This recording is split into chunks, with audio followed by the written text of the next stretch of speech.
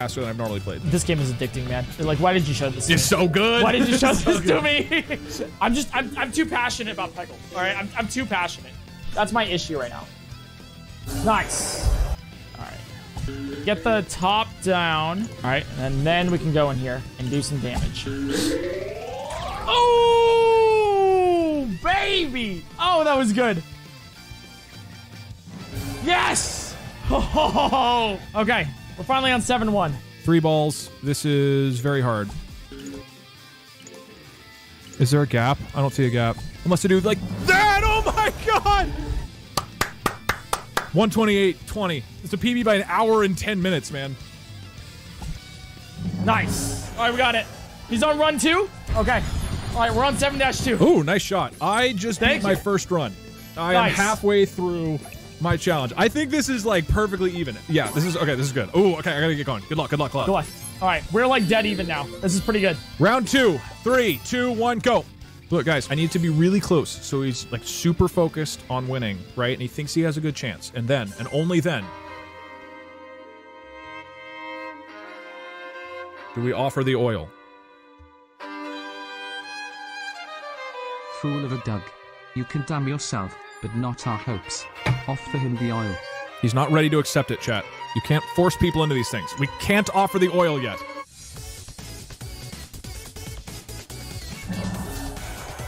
Okay, we're getting it. We gotta give Doug a run for his money, you know? Nice! Oh, what a shot! That was, okay, you know, every good shot has a bad shot next to it, all right? Oh my god! When I get close and I start to actually catch up to wherever Point Crow is, I want you guys to go into his chat and be like, Doug is coming, Monka S. Doug is offering the oil, Monka W. Ooh, let's go. Doug is offering the oil. He's coming. I heard you would like to offer me the oil. I was going to suggest as an additional incentive, you have to take a shot of olive oil if you lose. It's good for you, probably, hopefully. Probably, yeah. A shot of olive oil keeps the doctor away. That's what they say. All right, I'm down. I think I can win this. I'm that confident. Okay. Yeah, Chad, I'll do the olive oil if I lose, but I'm not going to lose, so easy. Thank you very much. Thank you. I really got to hurry up. This is actually a good race. I'm so focused right now. I'm unbelievably focused. Magic hat? Oh, because magic hat. It's the best power-up because it gives your ball a hat. Oh, god damn it. No, this is the worst power in the game. If I lose this race, it's because Magic Hat is a power that nobody likes. Nobody thinks is cool. Magic Hat keeps coming into parties thinking is like the cool kid. And I'm like, no. Oh, the hat has a huge hitbox. That makes sense. Please? Thank you. Sometimes you just gotta ask, you know? Oh, come on. I mean, we'll get it next time, but... Did it just laugh at me? Did the game just laugh? Holy sh... That was, and excuse my bad language, cuckoo. That was insane. What a shot. I'm nuts. How's Crow doing? 8-5. Okay. I'm catching up, dude. Oh, this one's a hard level. I think I just need more balls. Don't we all? All right, come on. It's not GG. Don't GG. Point Crow's been stuck on this level for like 10 minutes. It's gonna be fine. All right, we got it. We got it, chat. Let's go. Thank God we're off it. Okay. Oh. All right, new one. Burns a path on the board. Let me check it out.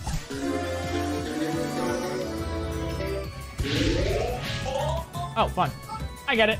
Point Crow's at 9-1. Ooh, okay. This is a race, dude. This is a race. Because I'm getting there. I'm catching up. There's some strategy involved. There's some thinking, some measure. Oh, what a beautiful shot. Oh my God, I gotta hold on to something. This game, I'm telling you, changes a man.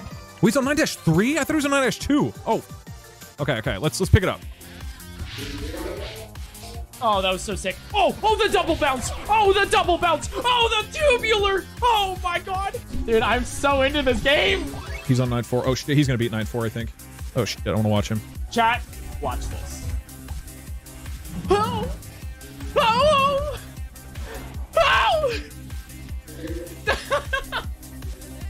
Don't watch it, chat. Don't watch it. I regret. Oh, did he pick it up?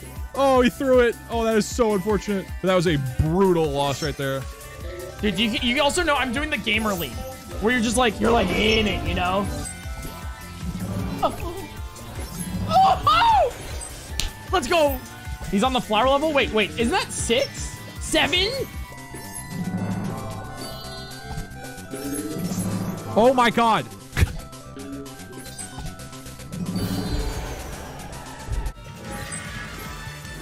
That was the most. Let's go. I'm telling you, dude. He's too good at the game. The Zen was exactly what I already had planned. I'm literally so good. The Zen ball doesn't even help me. All right, we got it. All right, we got it. We got it. Okay. You know what? We got some 6 shots in there. All right, 10-2. Hit ball bucket. Hit ball bucket. Oh my god, I am fucking nuts. 10-2. Okay. I mean, I'm playing really hot. Oh, nice. Let's go. Whew. Does he get some task bot? Or is that actually just his aim? Oh, those are wormholes? Oh, I didn't even see that. Dude, this one's so hard. I'm good, right? Not if I do that. What is happening? I'm throwing. I'm actually throwing. Jesus. Oh, this one's bad. This does not look good. Whoa! It looks great! It looks amazing! Only a god-tier Peggle player could make a shot like that! He's actually correct. Can I hit it? Yeah. Okay. I was freaking out. Okay. I'm catching up. They could have just been like, this guy gives you a bigger ball or something instead of like, no, let's give him a hat. Like, why? Planned. That was not planned. All right, nice. All right, we got it. It's gonna be a close one. All right, 11. Are we gonna choose whoever we want? Oh, you just got another one? Holy sh. Okay, this is getting scary. I gotta go quick. The last 5 are ultra hard, though. I should be clear. I think I'm winning this race. The last 5 are brutal, but I think I'm gonna beat him on the last level. Last level's hard as fuck. Nah, he's not winning, chat.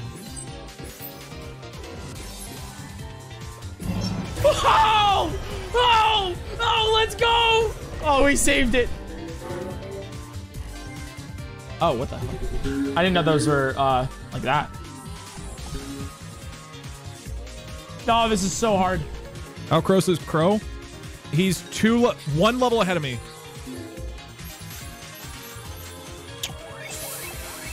Okay, that's huge. We're tied. How do you catch up so fast? I heard you caught up. It's a tie game. It's a tie game. We need some insane shots here. I need the Zen shot. 2 left. Come on.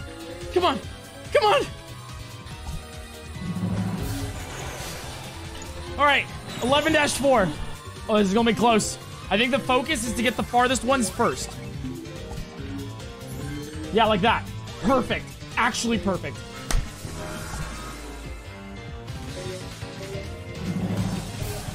Last stage. Here we go. I see that you're on the last level. Don't get cocky. That level's hardest. Here we go, chat. Good shot. He's got 2 left.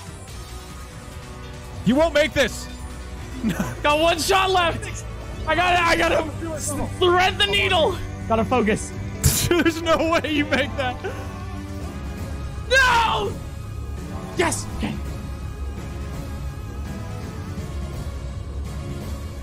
Oh my god, no! I didn't make it. Yes, okay. Yes. Oh! No, I was shot too early. I keep clicking too early because I'm nervous. All right, so I needed that. Okay, I just won, I think.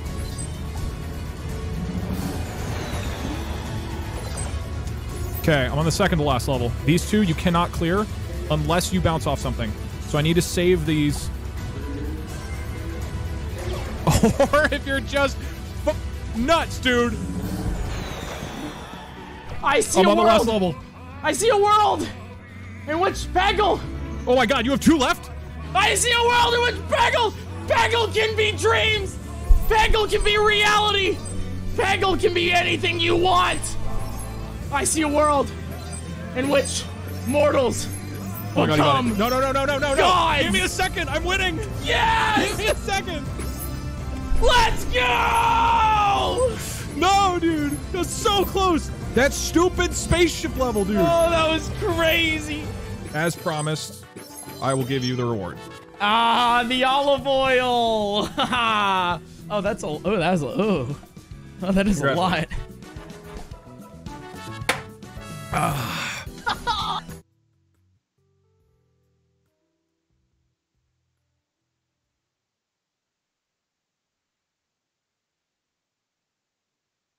Ladies and gentlemen, do you remember the good old days of being rated 500 at the game of chess? No? Is that still in your future? Are you rated about 200, 300, 400? Well, let me tell you, 500 is right around that point where you either are brand new to the game, still learning the ropes, learning a tactic or two every single time somebody gets checkmated and one of your games concludes, or you're rated 500 because you don't really want to study the game. Let's just be honest. You've played many, many games. You're not too interested in actually trying to, you know, slowly but surely work your way up. You just play because you have fun, and it's a good way to pass some time. In this game, we have a matchup between two 500 rated players who combined for 55 bad moves in a game that was 59 moves long. Okay? So, on that note, in the How to Lose at Chess playlist, we've seen a lot of Hall of Fame games. This one is definitely up there. Now, let's keep in mind it's 59 times 2, because they each get a move. So, half the game was bad. So, the first move is not bad. Obviously, our protagonists have been changed around. The names, they are honorary grandmasters. White is a golden retriever, black is a pile of pierogis, being from Poland. And we have D5. Now, the truth is, they are 500, so I have no idea if black is playing a Scandinavian defense or if black just decided that in this game they were going to take the center. White plays the move E5. So, it's okay to play this against the Scandinavian instead of taking the pawn. The best move for black now is bishop to F5 as well as C5, because the structure is one where black gets an advanced Caro-Kann structure and a French structure, but has improvements on both. And what I mean by that is the Caro-Kann advanced variation, black already played C6, so by the time black plays C5, they're wasting another move on it. And in the French defense, right, it's like we have the structure, but somehow the bishop jumped over a pawn illegally. So when E5 happens, the best thing to do is to combine ideas from both of those. But okay, knight C6. This is not a great move because after you play D4, there is no C5 undermining the center, but white doesn't know that and just develops this. Now black plays a great move, accelerating the development, pinning the knight to the queen, and white here decides to push their head into the barrel of the gun of the enemy and play queen to E2. Now that is just not a good move, and already white is lost. Now, white should finish developing bishops and knights and take as much center control as possible. That might mean here or here, pinning the knight to the king, but this just isn't gonna cut it because you can even take. And if queen takes, this is hanging, and if this, then your king is gonna be wide open and knight d4 can come in. And black tries to take advantage of the queen by playing knight to b4. Now that immediately loses the game right back, because even though there is a threat, white here should look for checks first. You just always scan. Is there a check? And there is, and in this case, it's a very good move. Queen b5 is a triple fork. The best move for black is actually to go back and then proceed to lose this pawn and maybe lose the rest of the pieces. Okay, so queen b5 check, you just have to scan if checks are possible. That is why knight b4 is a bad move, but white sees the threat and instead of that plays knight to a3 and is now worse again. Not losing, but it's a mildly unpleasant position. Let's continue. Queen to d7. Queen d7 is not a bad move. Maybe, 1 second, I'm actually messaging my thumbnail guy to make the thumbnail for this video. As we're doing this. This is a little bit kind of behind the scenes. So queen d7 is not a bad move at all. I mean, it doesn't blunder anything, so as far as I'm concerned, I don't really care. Now here, white plays a great move. I love this move. Booting the knight. And here, I just wish white finished building Connect 4, because that center wall is so powerful. Instead of that, white was like, well, I moved the pawn 1 square. I might as well demonstrate I know how to move it again, right? Because I just need to show my opponent I really know how pawns move. No, this is not how it works. You should try to, build your pawns up together to restrict enemy movement. C4 is not a bad move. However, I mean, I understand it's -2 and black is winning again. I like this move by black. Locking down the center control and not making it easy for white to move. White here doesn't really know what to do. Both bishops are blocked in. I would like to see white develop this bishop because you're not getting this one out. Instead, white attacks the bishop hangs around, and now white plays d3. Okay, fantastic. We have a totally equal position after 8 moves of play, 9 moves of play. Knight h6. Even that is a logical move by black. It's not a very good move, but it's a logical move. You know, white has a good opportunity here to take some space with the move g4. Normally, you don't really want to make side advancements like this because the bishop just moves.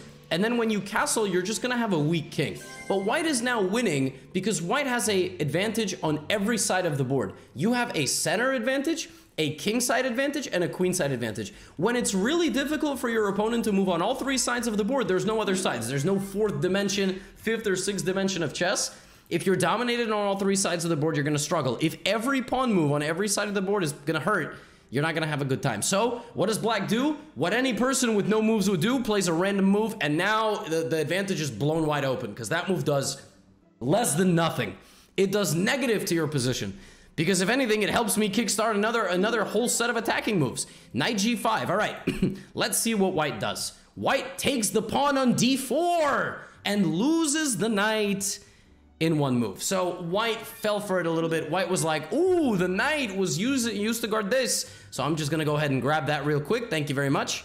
And loses the knight for a pawn. Okay, the advantage according to Stockfish is not gone because black's position is so bad.